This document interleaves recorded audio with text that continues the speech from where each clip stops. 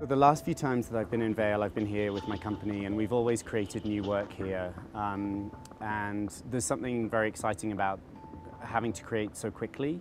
Usually it's 2 weeks. This year it's only been 1 week, so that makes it an extra challenge. But I do want this bit of...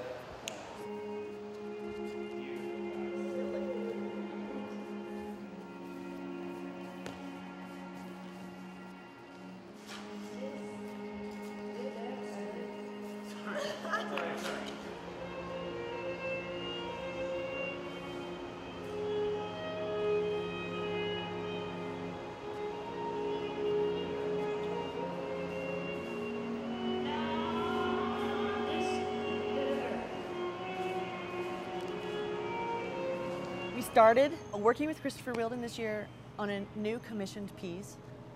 We started rehearsing it on Saturday, and today's Tuesday, and it's a 6-minute pas de deux that I've been working on, and we have a minute left. So that's pretty fast. It's just spitting out of him.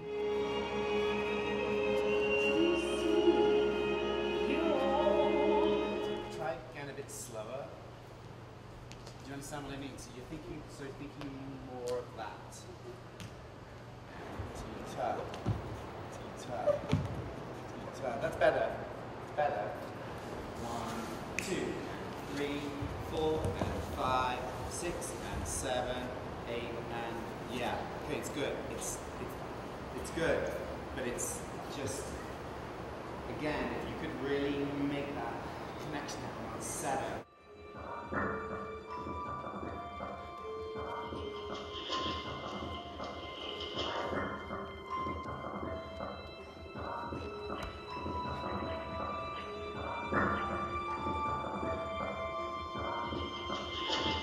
It's amazing to working with Chris, with all the dancers, because I think in the beginning both of us are we are very exciting, but at the same time very nervous, because I feel like I'm not a ballet dancer, I'm not a ballerina, so the vocabulary they're very familiar with might not be the one I used to do, or I know how to do it.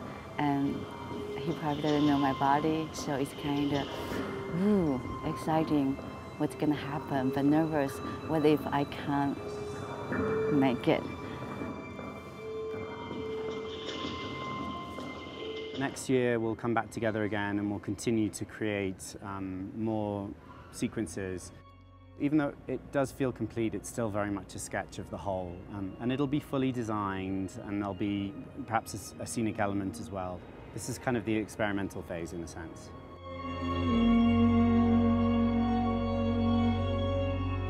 Seeing what Chris did for you and what you did for Chris, because you made Chris's choreography look like different than he's ever done ever. And that was really cool to see. So I think you took Chris to a new place. Would you please dance with me?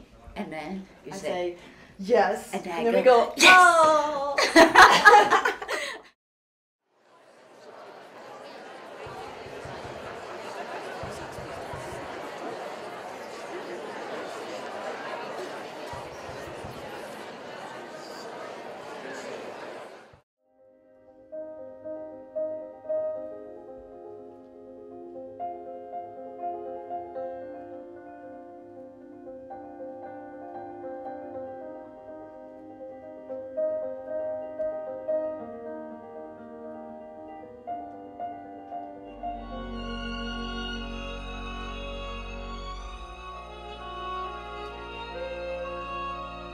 Today you are young.